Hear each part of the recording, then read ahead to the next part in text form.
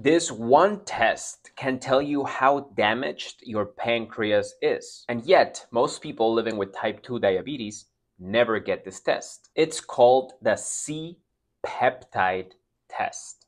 Your pancreas produces insulin, the hormone that helps glucose, sugar, move from the blood into your cells. If your pancreas is damaged or burnt out, it cannot produce enough insulin.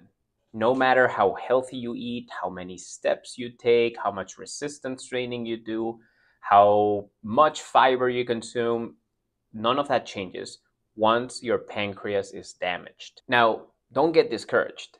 Most people are not dealing with a burnt out pancreas.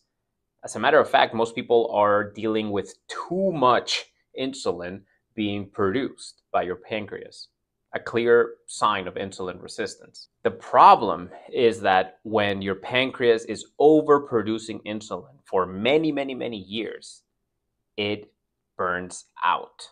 And the main reason why a pancreas overproduces insulin and it's heading towards burnout, it's due to insulin resistance. And that's the main reason why in this account, we're huge proponents of telling you to improve your insulin sensitivity through lifestyle habits so your pancreas doesn't get burnt out. But if you suspect that this might be the case, the C-peptide test can help you determine that. Now, it's always wise to improve your insulin sensitivity, which can be done through proper nutrition, berberine supplementation, and exercise. We have a free guide with meal plans to lower blood sugar. Click on our name, then click on More, which will open all of our links.